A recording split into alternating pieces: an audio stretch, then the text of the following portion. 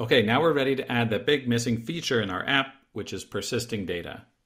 Usually persisting data is done using a database, and you have to set up servers and stuff and do network communication. We're going to keep it real simple and use the browser's LocalStorage API to store some data in the user's browser. That means there's no servers involved, it's real easy, and as long as they're continuing to use the same browser, they'll see the same data after they reload the page or come back another day. Now I've made some little helper functions that I'm importing here that will help us to use local storage to persist data. So we have persist data, load data, and clear data. Those are all defined in persist.Imba. Persist data will store some data that's passed into the browser's local storage. Load data will retrieve that same data. And clear data will delete all the data under our local storage key. If you never used local storage before, you don't have to worry about it because these little helper functions are going to be all we need. Okay, so to make use of these, what we're going to do is instead of having a habits array here, we're just going to say load data.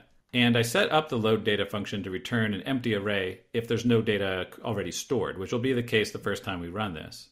Now I'm also going to make a persist method. So we'll say def persist, and inside of there we'll say persist data, which is the helper function I made, habits. So we're going to call the persist data function with the habits array, which represents the whole state of our application, every time persist is called.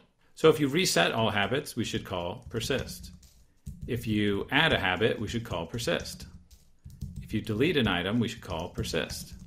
And if you toggle an item, we should also call persist. So after doing any of those things that change the data, we save that data into local storage so that if the user reloads, every time they reload, load data will be called and the data that had been stored will be loaded in. Okay, so we should try it. But I want to do one thing first. Because local storage is local to my browser and to your browser, we could be a little bit out of sync. You might have different data in your browser than I do in mine. In fact, I do have some already stored in mine because I was working on this lesson before I started recording it. So I see a few habits here, but I'm guessing you don't. So I'm going to make a button that resets the local storage so that we're both on the same page. And I'll just add that button here where we have these other little buttons.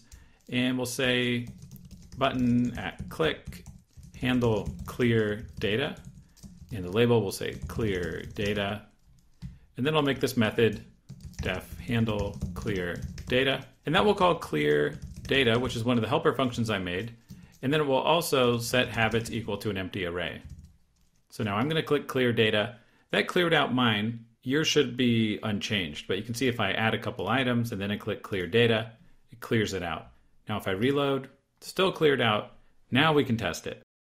So I'll add a few items, I'll toggle a couple of them, and I'll delete one of them. And then when I reload, we get all the exact same stuff, even after reloading. So that means our app is persisting the data. Let's also try this reset all, reload, that works. And it would be easy enough to store this toggle property, but I don't think that needs to be persisted. So we're just storing the state of this habits array, which represents this list of habits. And now this app is actually kind of usable. You could actually use it. You could come back the next day and you would see the same data and you could check off the habits.